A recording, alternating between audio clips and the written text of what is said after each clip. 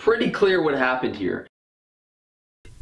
2 days ago was a big vegan debate where a debunker of the Game Changers vegan documentary went up against the creator of the documentary on Joe Rogan's show, which means it was seen by over 1 million people. It appeared that Game Changers James Wilks won the debate against Chris Kresser and just dominated throughout most of the 2.5 hours. And here are some people who disagree with that. Pretty clear what happened here. Pretty clear what happened here.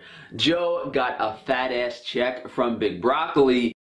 This had to have been an extremely frustrating experience for, I would imagine, Chris Kresser. It was just dumb, so... Pretty clear what happened here. He took a beating from a long cucumber after him and Chris trash-talked the documentary last week. This whole podcast is orchestrated, scripted. Joe put on his Instagram, James Lightning Wilks knocked it out of the park. It doesn't make any sense. I can't believe that Chris lost this ridiculous argument in front of millions of people. And I think part of it is that Chris Kresser just gave up because it's just no use in talking to someone like that. But I think the other thing is that Chris Kresser did... If Chris gave up, he gave up in the first minute. He was the same throughout the whole... Well, actually, I haven't gotten more than 20 minutes in. So he gets worse. Documentary or whatever, but he should never be in a discussion like this again. I hate to just overgeneralize and be like, oh, that's vegan malnutrition that made him act that way. But, I mean, he's worse than Vegan Games and Vegan Games old debates. Good. Let me know what you guys think about the about the debate or whatever the hell. And now, here is the excuse reel. It doesn't make any sense. And James Wilks doesn't understand evidence. He's manipulating the evidence here. Or manipulating the audience by saying something so foolish. And the really funny thing is, vegan people who see that, they're just going to believe it. Chris didn't have the opportunity to speak. I just saw the frustration in his mind because you're talking to a guy who's like a wall that doesn't really understand. It's far too complicated to illustrate to an audience in most cases. The loudest voice in the room is the one that tends to be heard, not the smartest voice. James Wilks arguing and talking over Chris Kresser in a very aggressive tone. So the soy boy vegan was too aggressive and it caused everyone else to just shut down? Pretty clear what happened here.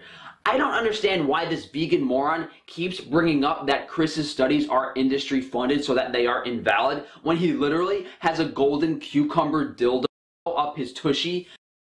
Scientific bases that these vegans use to justify their position. It's funny how people say we should listen to the government about diet. Well, again, something is funny here. I'm laughing as I'm editing this. He's being political right there, the irony.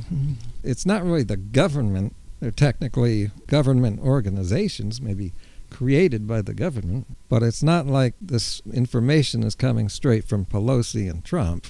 These are scientists. If we were to listen to non-government sources, well, you'd still run into the same problem. You'd run into people like Bart and Frankie boy here. They're independent. I'm independent. Am I a better source? So let's forget all this political stuff from Frankie. Here's some more excuses in print. Here's some guy saying that James is on Adderall and it is to mask his brain fog, and that's an excuse for why he was the sharpest one in the room.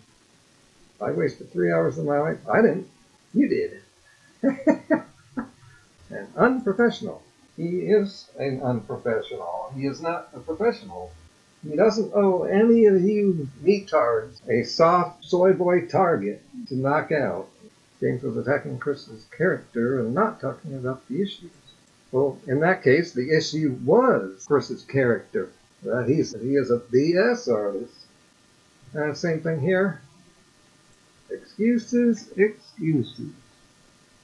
And then the whole time, James Wilks was like, right, Joe Rogan? Right, Joe Rogan? Like, right? I'm right, aren't I? How am I doing defending my film? Am I doing good? And he was just like, oh yeah, look, this is what Chris Kresser always does. Chris is a manipulative liar. Chris is an acupuncturist, not a nutrition expert. We got Chris Masterjohn onto the podcast, and he'd fuck Wilks up. He'd fuck up Wilks and any other scientist they brought on.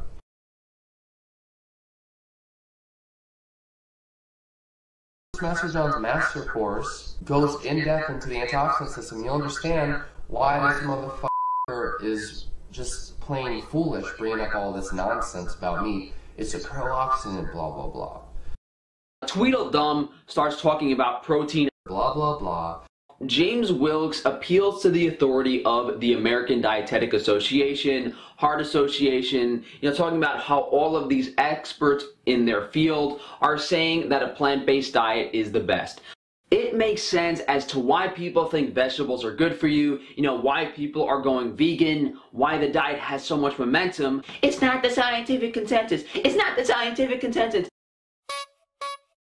If you guys haven't seen James Wilks on some UK TV shows, he was crucified by Piers Morgan.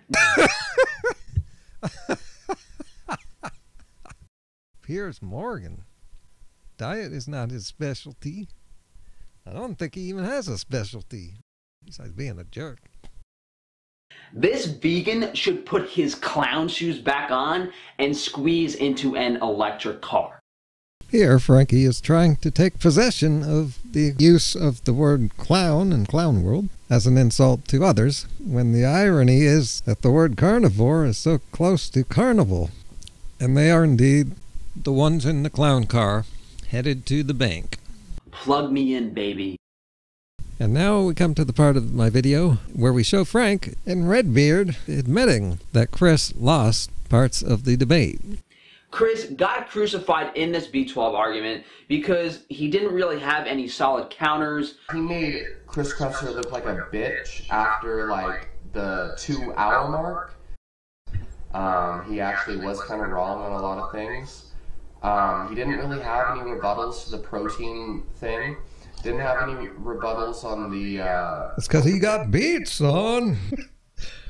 We vegans always win the protein debate. The science, the consensus points to a whole foods plant-based diet being what is healthy. He said it, fast, in a pretty soft voice. And they were kind of stupid points on James Wilks' part anyway, but... You just didn't get it. People didn't get what James was doing. Sure, Chris probably didn't want to get it, but Joe just seems like he's brain dead over there. Seems pretty tired, Joe. You have to wonder if maybe Chris Kresser just gave up, right?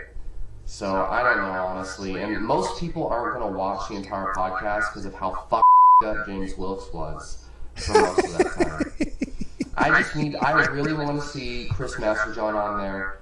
Chris did make an incorrect statement, saying that B12 wasn't fed to cattle, and James made him admit he was wrong in a fairly humiliating fashion.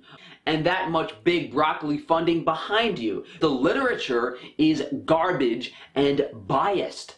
This whole podcast is orchestrated, scripted, and intended to be inconclusive. Maybe we should get Frankie Boy to argue with a vegan on the Joe Rogan podcast. Other carnivores have had their chances already, not illustrating any knowledge or research whatsoever. Send Joe a tweet or message on Instagram, leave a comment on the YouTube debate. Yeah, you heard that right.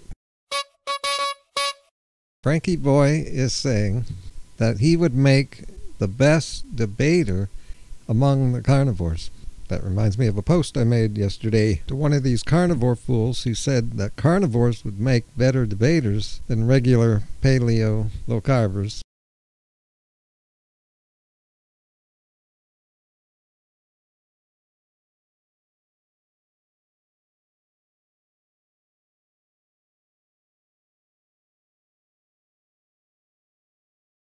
They went back and forth on this nonsense dairy study, but the truth is we shouldn't be looking at epidemiological studies for results. We should look at the mechanism.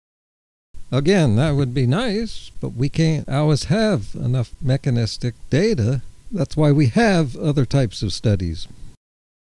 And in conclusion, here's where Frankie Boy agrees with me that all this debating and arguing is nonsense. We use that same word.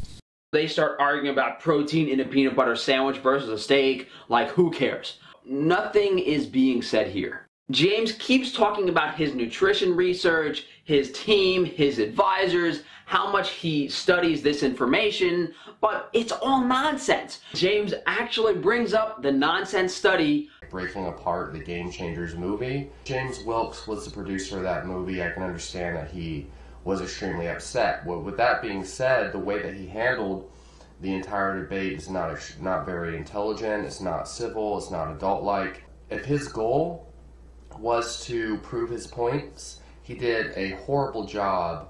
He did a kick-ass job of doing so to the audience. So if his job was to convince and persuade Joe Rogan's audience, the movie was to do that.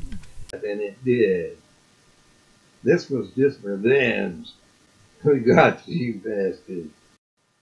You know, about his position and his points, his attitude ruined that for him. The poor baby. The poor babies got hurt by the soy boy. They got their feelings hurt.